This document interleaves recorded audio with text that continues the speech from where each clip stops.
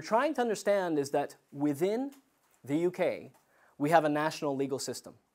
And that national legal system is denoted by a series of branches of government, each of which possesses a certain responsibility. Now, the UK is a member of a supranational organization known as the EU.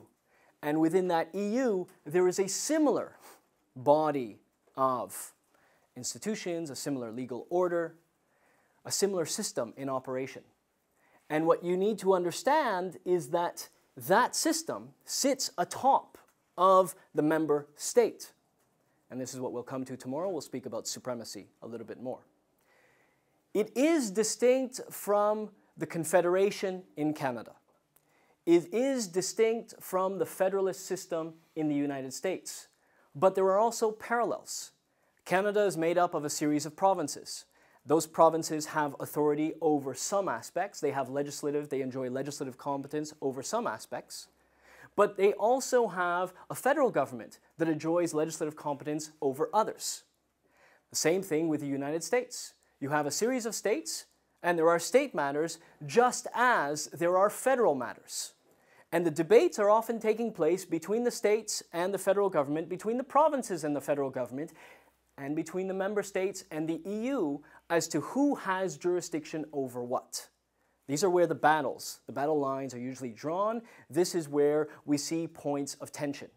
Because each one is effectively trying to wrestle more power, more autonomy, more independence for themselves, independence as it is understood through lawmaking.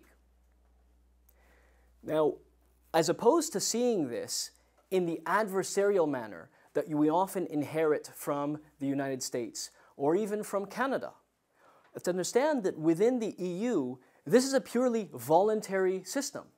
The federalist system in the United States was the product of a war. The Confederation in Canada was a product of necessity. But the EU itself was a voluntary pursuit. There was a decision made with the Council of Europe that we will harmonize aspects of our legislation around human rights, democracy, and rule of law. Following this, there were the establishment of a series of communities. We had the coal and steel community, we had the atomic community, we had the economic community. These communities states we are voluntarily signing up to because we would like to pursue this. There is meant to be a harmonious relationship between member states and the EU.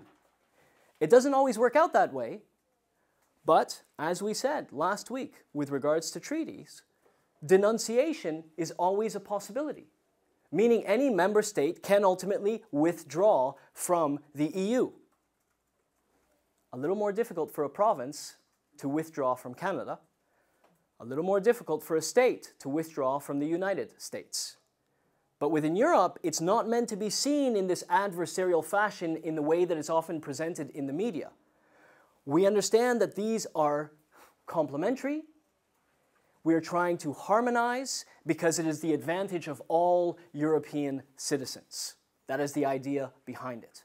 So when you are thinking about this, when you are studying these topics, don't necessarily see it as points of friction. There are those points of friction which we have to study, but simply see this as being another layer that's been placed on top, another layer that has siphoned off some legislative competency at the behest of member states.